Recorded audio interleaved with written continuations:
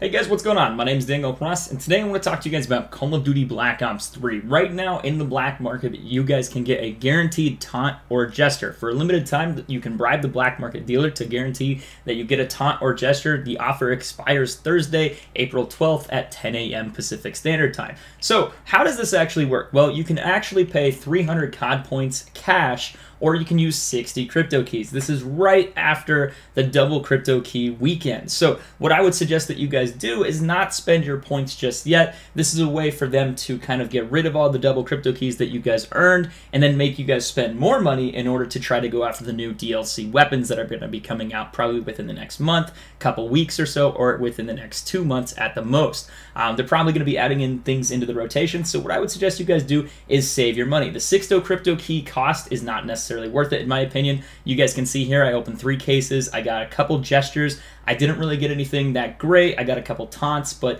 it's something that I don't think is the value here. If you look at what the cost of 200 COD points is, 200 COD points is the base that you could purchase. It is $199 for 200 points. That doesn't even get you a case. So you have to go up to the next one, which is 1100 COD points, and it costs $999. So you can actually open a total of 3 cases, which is 900 total points, and then you only have 200 COD points left over, forcing you to buy yet more COD points in order to even this out.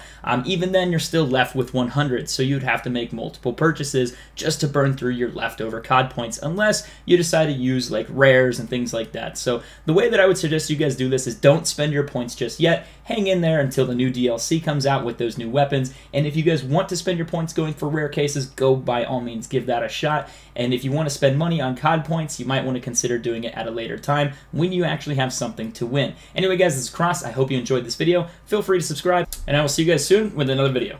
Take care.